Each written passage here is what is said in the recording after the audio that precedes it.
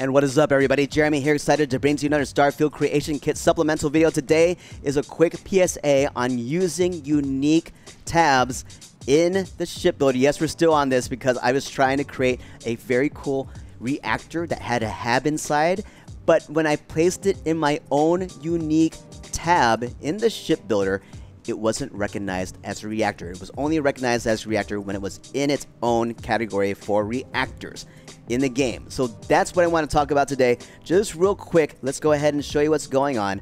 Let's go into our unique RAM Tech Habs tab that I created. I added a whole bunch of things. All right, let me just go down the list. Let me figure out what works, what doesn't work. And yes, and these are the errors that are showing up. Oops, wrong button, wrong button. These are the errors that are showing up. Missing a cockpit, missing engines, reactors, so forth and so forth. Fuel. So, and even the landing gear. The landing gear is there, but it's now saying that's underneath the landing bay. I don't know. But anyway, all those pieces are in there, but they're all connected or all listed in my unique tab. So this is what's going on. Let me just give you an idea of what is or what's good and what's not good. So unique individual categories, unique individual category tabs are good for the following: Habs, equipment, structural pieces, and weapons. I highlighted these in green because I think that takes up the most of lists out there. So definitely, structural pieces, weapons, place them in its own unique category. That's fine.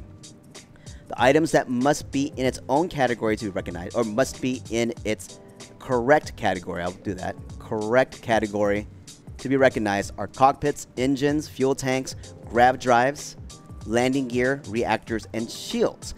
Even though shields are not recognized if it's in your own category, I put category tab, category tab, right? It'll only give you a warning, which is great, and it'll still work.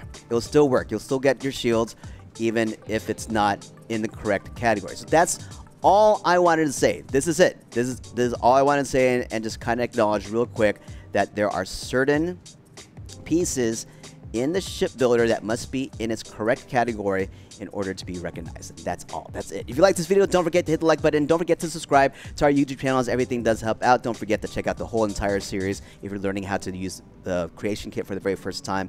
But beyond that, guys, that's all I had to say. Something real quick because I'm dealing with it, and since we're kind of talking about it in the last two videos, let's make sure we have this out there. I'm guessing there's probably something like this for Outposts as well. If you try to create a unique tab in the Outpost, there might be certain pieces in there that can only be recognized if it's in its correct category. I'm guessing it's probably the power units. That's probably one.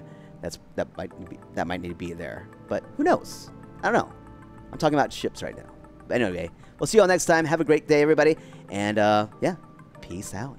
Thank you so much for all the love and support as always. Stay on the hearts. Without you, just wouldn't be doing what we're doing. So thank you, thank you, thank you. See you again real soon, guys. Peace.